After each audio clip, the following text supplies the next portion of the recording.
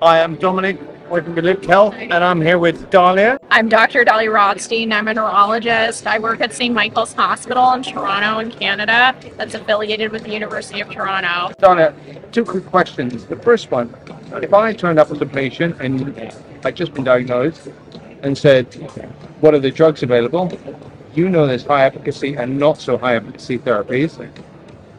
What are the advantages and disadvantages of both? We're very lucky today in MS that we have a vast array of therapies to choose from. And we have certain drugs which are called high efficacy therapies. And essentially the advantages of high efficacy therapies are that they really suppress the relapses. So most of them suppress relapses by around 70%. They can suppress new lesions. So things like ECTRIMS and Tysabri, and that's what you mean. If a patient's sitting in front of their neurologist like you, the ECTRIMS, Tysabri, Sympta, what else?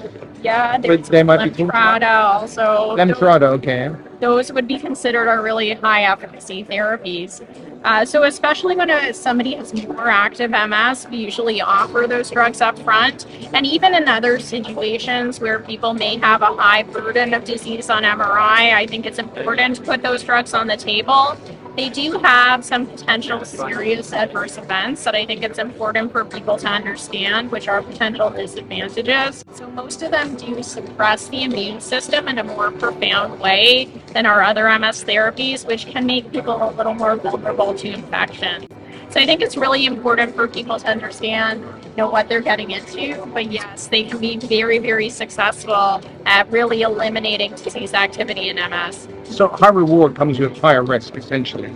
Exactly. Okay. And the second question, because I know you're super busy today, how would you see things evolving in 10 years? Because to me, I started before there were I got diagnosed before there were drugs, and I've seen this incredible speed of drugs and appearing. How do you see it in 10 years' time?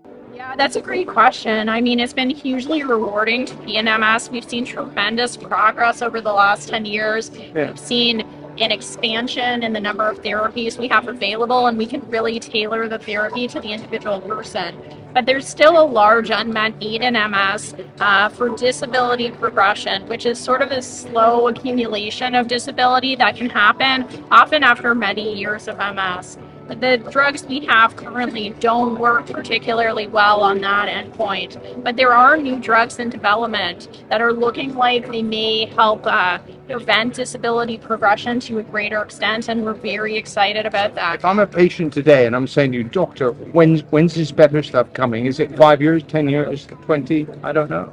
Well, there's a new class of medications being studied called BTK inhibitors, and the early data suggests that they may have some benefits for disability progression. Right now, they're in phase 3 clinical trials, so we're expecting those trials to read out in about 1 to 2 years, and then it can be another year or two until they come to market. So I think, more than 2 years, but fewer than 4. Okay, all right. So that's something Nothing happens exciting fast, but yeah. in the pipeline. And also, there is a lot of energy right now about Epstein-Barr virus, and if we might be able to develop therapies against EBV that could help with MS someday too. So there's a lot of research going on. Dalia, that's brilliant. Thank you so much. And enjoy ECTRIMS. I'm just overwhelmed at how much there is. So. Yeah, me too. It's so exciting to be here with everybody in person again. That's cool. Thanks a lot. Lived Health will be bringing you on-the-day highlights from Europe's biggest annual MS conference, ECTRIMS 2022.